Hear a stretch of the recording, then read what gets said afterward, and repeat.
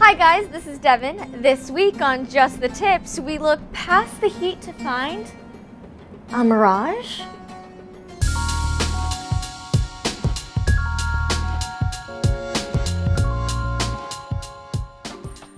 All-in-one closed-loop cooling systems are a dime a dozen these days, with gamers all around the world looking for the most efficient way to get the most out of their rig. Some who are looking for liquid cooling go for pro-grade, over-the-top, I'd sell my kidney for custom liquid setups, while others less so. The ML240P Mirage is Cooler Master's answer to premium, efficient, and easy-to-install liquid cooling.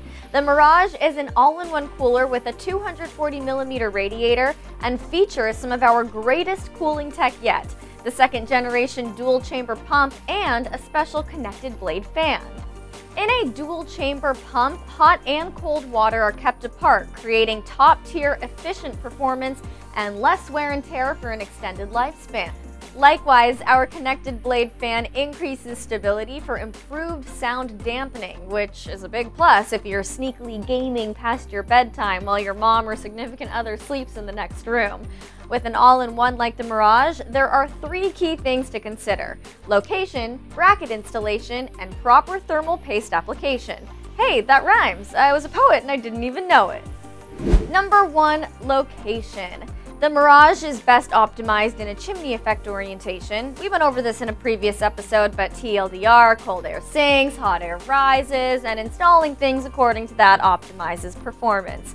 In order to make the most out of this effect, you're going to want to install the radiator at the top or the front of the case. For most cases, we always recommend installing at the top of the case. Not only does this provide optimal airflow, but it also allows for better tube management.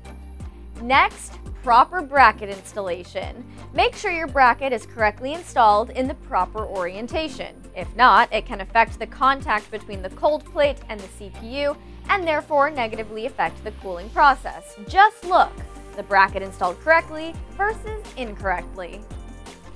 Lastly, thermal paste application. Some people like to be all fancy with thermal paste, but we like the KISS principle. Keep it simple, stupid! Simply apply a small dot to the middle of the plate. The pressure of the cooler on the CPU will spread the paste evenly. Remember, a little goes a long way. You're looking to keep your CPU cool, not trying to frost a cupcake. But wait, before you do any of that, please remember to make sure the little sticker seal on the plate is peeled off.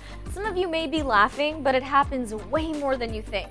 After that, always make sure to check that everything is nice and secure, and you should be good to go.